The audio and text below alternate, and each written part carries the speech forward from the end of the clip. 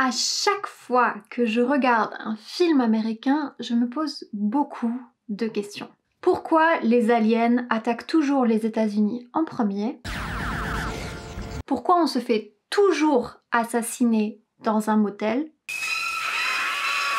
Mais surtout, pourquoi les Américains appellent ça des French fries alors qu'en France, tout le monde sait que les frites sont belges? You know what they put on French fries in Holland instead of ketchup? What? Mayonnaise. Salut, salut, salut!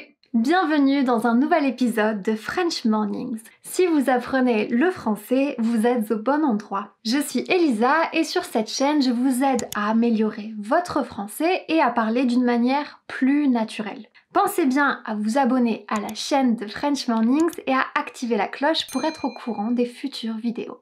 Aujourd'hui, on part en voyage dans un petit pays proche de la France et pourtant si différent. Direction le plat pays, la Belgique. Installez-vous bien, prenez un petit café ou une bière, ça dépend quelle heure il est chez vous. Activez les sous-titres si vous en avez besoin et c'est parti.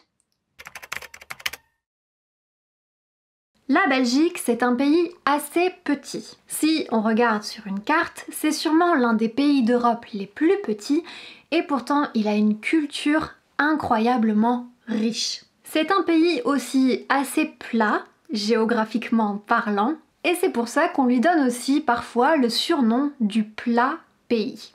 La première chose qu'il faut savoir sur la Belgique, c'est que c'est un pays qui compte 3 langues officielles. Le français, le néerlandais et l'allemand. Les Belges parlent principalement français au sud du pays. Cette région s'appelle la Wallonie. Dans la partie nord du pays, on parle néerlandais, c'est la région des Flandres. Et les Belges parlent aussi allemand dans une petite zone située à l'est du pays, au niveau de la frontière allemande. Évidemment, pour les Français, il existe un accent belge. Je prends l'accent belge? Non. Mais les Belges diront qu'il existe des accents belges différents selon les villes. Mais aujourd'hui, ce n'est pas le sujet de la vidéo.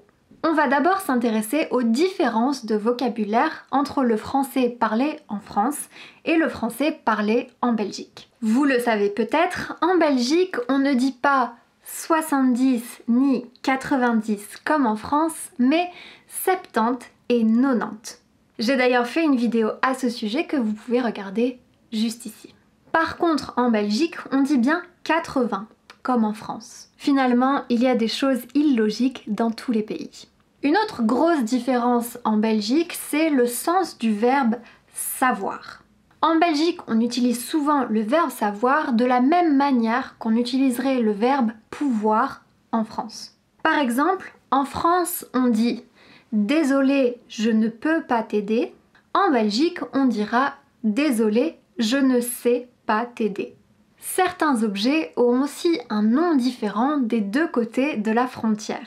À l'école, par exemple, en France, les enfants mettent leurs feuilles dans un classeur et font des traits avec une règle. En Belgique, les enfants mettent leurs feuilles dans une farde et font des traits avec une latte. En France, on ferme son manteau avec une fermeture éclair. En Belgique, on ferme son manteau avec une tirette. Il y a encore beaucoup de différences de vocabulaire et d'autres subtilités, mais passons à ce qui nous intéresse vraiment. Des frites! Des frites!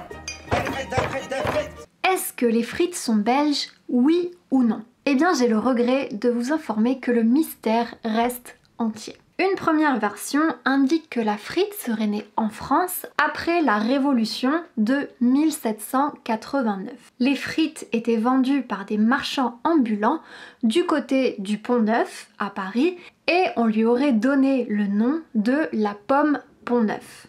Côté belge, la légende veut que la frite ait été créée dans la ville de Namur.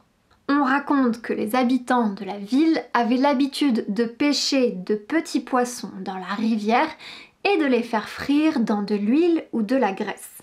Mais en hiver, la rivière gelait complètement et il était impossible de pêcher. Les habitants auraient alors utilisé des pommes de terre découpées en forme de petits poissons et auraient ainsi inventé les frites. Quoi qu'il en soit, peu importe l'origine, puisqu'aujourd'hui la frite est une vraie spécialité belge. En Belgique, on mange des frites tout le temps et partout parce qu'on en trouve facilement grâce aux baraques à frites. Les baraques à frites, qu'on appelle aussi friteries, ce sont des endroits où on vend des frites, mais aussi des hamburgers, des sandwichs, etc. Les frites ne sont évidemment pas la seule spécialité belge puisqu'en 2016, la bière belge a été inscrite au patrimoine mondial immatériel de l'UNESCO. Et oui, la Belgique et la bière, c'est une grande histoire d'amour puisqu'on trouve plus de 2500 différentes bières dans tout le pays. Et enfin, je tenais à remercier personnellement la Belgique d'avoir créé l'une des meilleures choses qui existent sur cette planète, la gaufre liégeoise.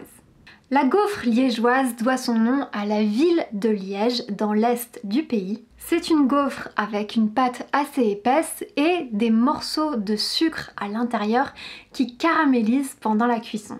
Si vous n'en avez jamais mangé, je vous le recommande vraiment, c'est trop bon. Enfin, la Belgique, c'est une véritable fabrique d'artistes, c'est même assez incroyable. Beaucoup d'entre eux connaissent un grand succès international. On a par exemple Stromae, je suis sûre que vous connaissez tous la chanson Alors on danse qui a été un énorme carton. Angèle, c'est aussi une chanteuse belge qui a énormément de succès en ce moment. Le peintre René Magritte, qui est l'auteur du tableau Ceci n'est pas une pipe, est lui aussi belge. Vous connaissez aussi peut-être l'écrivaine Amélie Nothomb, qui a énormément de succès et dont les livres sont traduits dans beaucoup de langues. L'actrice Cécile de France qui, comme son nom ne l'indique pas, est elle aussi belge. Vous l'avez peut-être vu dans la série 10% d'ailleurs. Et enfin, le dernier belge de cette longue liste, même s'il y en a encore beaucoup d'autres, c'est Jean-Claude Van Damme. Acteur, spécialiste des arts martiaux et aussi philosophe à ses heures perdues. Moi, tout ce qui est le serpent avec Adam et Ève et la pomme, j'y crois plus. Parce qu'un serpent est gentil. Et une pomme, c'est bon. Ça contient de la pectine. J'espère que cette vidéo vous aura donné envie d'aller faire un tour en Belgique. On se retrouve bientôt dans une nouvelle vidéo et je vous dis à tantôt.